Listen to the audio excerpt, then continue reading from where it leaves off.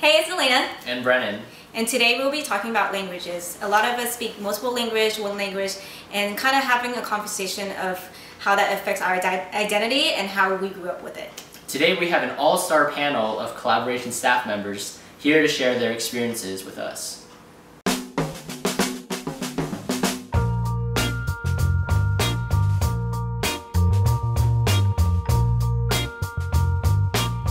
Hey, I'm Brandon. Hi, I'm Layla. I'm Daisuke. And I'm Selena.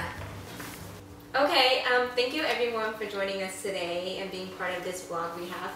To start off the conversation, I'm going to ask a couple of questions just to get the conversation rolling. First off, we just want to get an idea of what your background is as far as language is concerned. Okay. So at home, I actually speak Chinese. That's my first language. And English is actually my second. And in school, I also took Korean and French. So for me, I was born in Japan, so Japanese is my first language, and then English, I grew up here most of my life, and so that'll be my second language. I went to Japanese school when I was a little kid, so I practiced a little bit of Japanese there, and I keep it up with my parents, so that's how I do it. Cool. Alright. I was born here. My first language is English. My mom speaks fluent Chinese and my dad speaks fluent Arabic. They didn't teach me their languages though at all, so I am definitely pathetically monolingual. But as I grew up, I realized that, no, I really want to be bilingual, trilingual, and so on.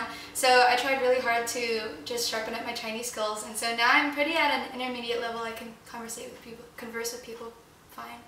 So, yeah. Okay, so I grew up in a Vietnamese household, and one thing that most people don't know about me, and I'm pretty sure a lot of the KollabSF staff don't know about me, is that I also have a Chinese background too.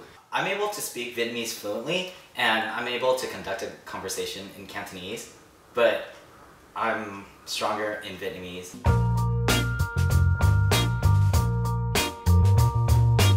And going off the what you speak at home, Brandon. Yeah. We want to get an idea.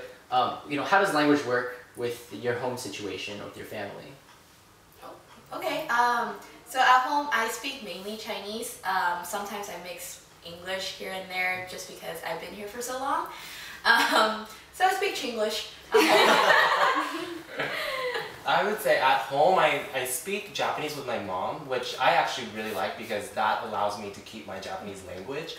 With my dad, he tries to speak English with me, and I'm always like, I want to speak Japanese with my parents, and so I want to be able to keep that. So I know my dad wants to learn English and all that, but I want us to have the Japanese traditional family lifestyle.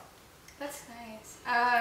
Well, my parents met here, and so their common language, the only one, was English. And so I think when they decided to settle down and have a family, raising 2 kids with each of them learning Chinese and Arabic was kind of difficult for them. So at home we all speak English together. But now I can communicate with my mom in Chinese, which is nice.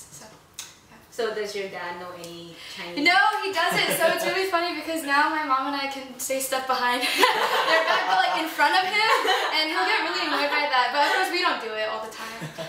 But he'll be like, "No Chinese right now. Don't say that." So yeah, it's funny. So growing up, my parents had this really strict rule at home where they said Vietnamese only, no English, just so that we can still maintain our background. And looking back at it, I'm really thankful for it, just because now, there are a lot of people that forget their native language or so, and I'm just really glad that I'm able to have Vietnamese and English. So for the most part at home we do speak Vietnamese.